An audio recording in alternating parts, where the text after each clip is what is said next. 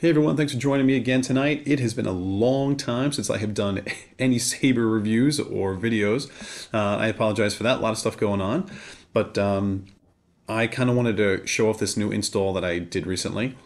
It's these two Graflexes, a New Hope style. These are birthday presents for my niece and my nephew. I asked them a while back what their, who their favorite Star Wars character was, or if they could only have one lightsaber, which one would it be? And they both picked Luke's from A New Hope. So during the May 4th sale back in 2022, I ended up buying a couple of hilts, a couple of Graflexes. I think these are the Graflex Supremes, if I'm not mistaken. The chassis are Goth chassis that I got printed from KR Sabers. I think it's like one of their eco chassis. They each are sporting a Proffie 2.2 board. Don't ask me what operating system it is. I feel like that's updated all the time. It's definitely, it could be 6. Not really sure. But it's pretty much all identical inside, so I'm kind of just going to show off one of the chassis, and then I'll put a blade in the other one, kind of light that up a little bit. This is also even like a little bit of like an instructional video for them, so they can kind of know what to do. Okay, so I'm actually going to change the video around a little bit, so we're going to get like a little more of like a top-down angle so you can see that. And then I'll do my little review. The Korbanth hilts, when they come, they're still coming in the old 89 Sabers boxes, but it does come with pretty much all the parts that you need to put these things together. It comes with both the A New Hope style pieces, all the accessories, and then also here are the Empire Strikes Back. So you do get both if you need them. Because the Rise of Skywalker Graflex is a little different, that is a completely separate purchase. Okay, so I'm just going to change the video angle and then we'll be right back. Okay, a little bit more of a familiar viewpoint right now. Okay, so I'm going to take one of these guys and we're going to open this one up a little bit. So here is the New Hope style. All right, nice little bubble strip. Underneath here, I put a little bit of silver tape, foil tape right underneath. This is vented for sound. The one critique that I have is just how wide open this gap is. You know, if you're choosing the Empire Strikes Back, right, and you got the Kobold clip in here, that's going to cover that marking. But when you have it in the New Hope style, this big ugly cut still there. I would like to see that changed in the future iterations of this. I don't know how they can do that, but to me, like, it's just I don't know, it kind of just sticks out a little bit. If that's what you're going for, if you're going for the New Hope and you don't want that Kobold clip there, then what do you do? So one of the last Graflexes I had, I have a couple of vintages that I've put together and did FX Sabers with, and then I actually gutted them and put the original parts back in. I have an old Korbanth 2.1 that I put together and recently just upgraded to a Proffie. The grips on the 2.1 are definitely like a much harder plastic. So if you have one, you know what I'm talking about. These definitely feel more like a rubber, like a harder rubber. It's they're definitely softer, these grips, compared to what I've been used to in the past. They do have that nice that double style stick. So I'm just going to take one of these guys out here, show this off a little bit. So this is one of the Empire Strikes Back ones. So you can see the little rivets actually just put in there. These little red strips, you just peel that off, stick it on. I do recommend using a grip guide.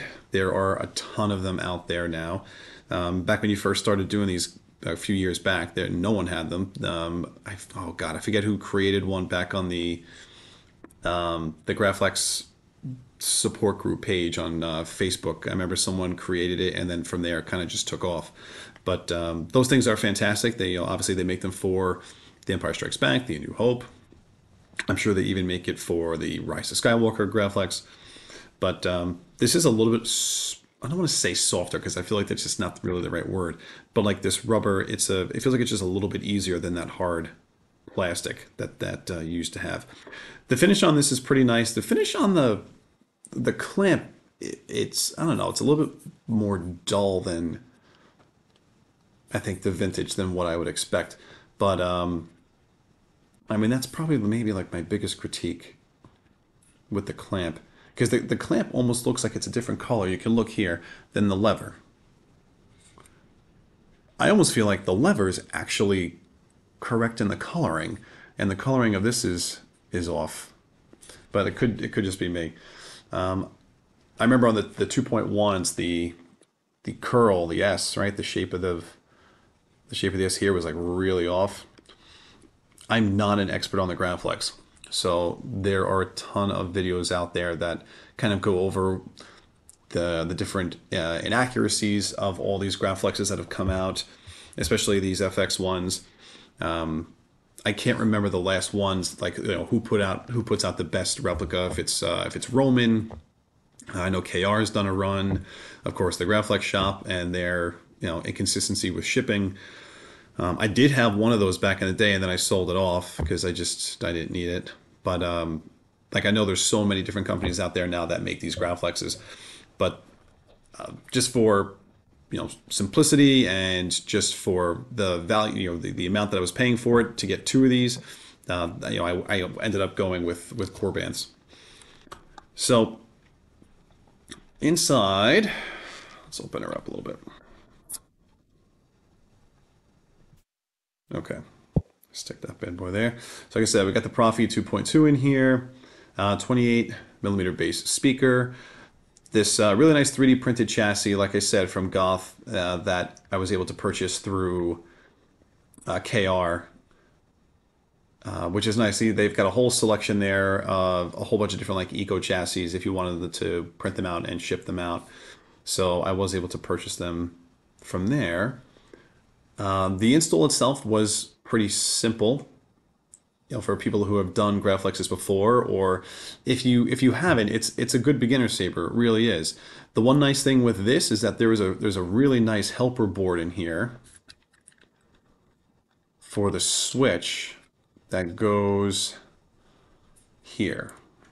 Okay, so that red little helper board already has the momentary switch soldered on, and then there's two solder points just underneath, just around this guy right here, and then underneath that, so there's the inner core that's in here, that it's a inner removable core, that when you take all the pieces off, you take the pins out, you take all the pieces off here, this thing will come out. There's a great, you know, channel wire channel guide for these wires to come down through here, and then there's the slide switch, okay, which is hooked up to another momentary switch. And there's actually two connectors very conveniently located that you can solder and wire up, and then wire everything through the inner core until you get to the chassis itself. And then the chassis is secured into the core using a set screw. And then in here we have a neopixel. This is oh my, now that name will come back to me soon. This is a neopixel connector that I picked up off of Saber, and they got pretty good products over there. I grabbed the battery. This is actually one of the first times I've actually done this as a removable battery. Typically all the setups that I've done before are wired and connected with a recharge port and everything. I have never done a removable battery with the tabs in here, so that was fun to kind of do that. You got, of course, our little toggle switch, a little kill switch in here, and yeah, I mean, other than that, like I said, not a bit. So the lip here, so this actually comes off. This black lip, it's actually attached. There's two tiny screws on the inside in here that that you take out, I think, with like with a small Allen wrench, if I'm not mistaken. Okay, and I guess I'm guessing that's why I'm guessing that they use that to just replicate what's actually there. But this lip, in a vintage, it really kind of comes out a little bit more than this. This is almost like flush with the Graflex shell itself in here. So, but again, like this is for my niece and my nephew, so they really don't care about accuracy. They they just want the thing to light up and sound cool. So I'm not worried about that. But I mean, other than that, like I said, it was these two. I got each one done in like I don't know 4 or 5 hours. I was able to install each one. It didn't take that long. Um, Plenty of room for all your wiring to get through. I have them labeled, and of course, I had to label which way the batteries go because I'm like, I have no idea if these guys are gonna do it incorrectly or not. But I did not want to screw that up. Told them do not fry your board. Although I don't know if the new settings now, the new boards have those have it protected or not. If you put it in the opposite way, but I'm not testing that theory. I'm just telling them that it has to go in this way. All right. So with that, I'm actually going to turn one of these guys on. This is a 1 inch. The old 2.1s were those old cores that came with that were a 7/8 inch core. These are a 1 inch core, which is nice again for them. So I'm going to show that off. The set screw here, okay, this guy, when it's all the way in, it does protrude and go all the way through inside the emitter here, inside the blade holder.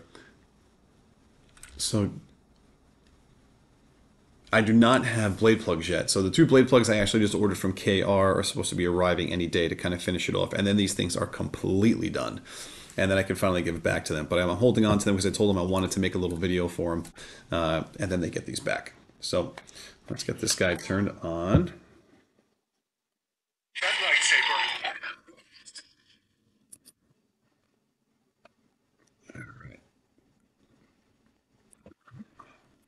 Nice little neopixel blade in here. Shtok connectors. There we go. I could not remember that for a little bit, guys. That's how long it's been. I haven't done a video in a long time. You forget the name of things. Yeah, so I did that. Put the Shtok connectors in. These are the V3s, if I'm not mistaken. Okay, that's pretty good. All right, I'm just going to hit the lights really quick, guys, so this way we can get a really good view of what everything looks like, all colored up. Give me 1 second. All right, so perfect coloring.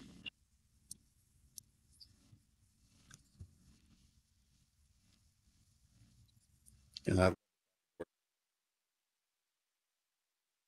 and I think my niece and my nephew were really amazed with how slow I was able to turn it, and you still hear the whirring sounds.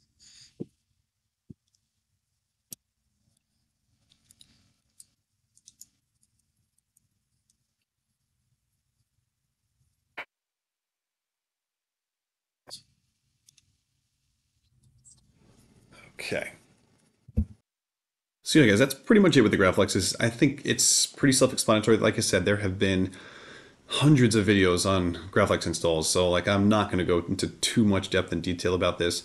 However, if you are thinking about doing something, if it is going to be one of your first attempts at doing an install, the Graflex is a pretty easy one to do. It really is. It was the 2.1 was my first install. That's how I kind of got into all this. It was nice going back to one. I haven't done one in a really long time, and just banging them out two in a row was actually quite easy at this point in time. But I highly recommend just kind of watching a ton of videos. Just follow it step by step. Go on the forums, go on the Facebook pages, the help pages. There's a lot out there in the Saber community. You'll be able to kind of get a little step by step on how to get started on all this. But overall, I thought this was a fairly simple install. These are pretty decent hilts. Obviously not 100% accurate, but again, like I said, my audience for this, they don't care about accuracy. They just want to see that it lights up. They want to be able to swing it around. They want to be able to hit each other with them, I'm sure. But overall, I kind of want to just give them a little idea on how to turn this thing on, how to use it. I installed all the sound fonts. Got a lot of sound fonts on here. Are from, I think, Kyberphonic, I think. I'm pretty sure that's it. They're all set to different ones too. Like the one I just turned on was set to, I think was set to Ray from, I think it's a Force Awakens one. I think that was like, I think my niece like wants that one. And then Luke, my nephew's name is actually Luke, and he wants it set to the A New Hope one. So yeah, overall, lots of fun. If you guys have any questions or comments, please leave them down below. I'd be glad to answer them. So what do I have on the horizon? My other nephew, he said that his favorite character was Obi-Wan Kenobi, and he wanted the one from Revenge of the Sith. So I have an Obi-3, a Korbanth Obi-3 that's also being worked on right now. I am just about done with that install. I'm just finishing up the switches and just have to wire everything to the board, and everything is done there. Next is I have the Clone Wars Ahsokas from SP Sabers. I actually did an initial review of those when I got them. I hated how the video came out, and I just never recorded it again. So I'm actually just going to do, when I do the install, I'll do my review then, and everyone gets to see it. I want to review the Rescuer from Anakin Starkiller, and I'm going to put that out in a little bit. And I also want to show off my the DS2, the DS Squared. V2 is all finished. I had that back from Haloax a while ago, and I have not gotten around to show that off yet, but it is a beauty, and that deserves a review. So I will definitely put that out. I hope you guys will definitely see me again soon. I'm sorry it's been so long, a lot going on personally that I haven't had a chance to really do some of these in a while, but I'm glad I'm able to put these out, and hopefully you should get a few more from me real soon. Okay, take care, guys.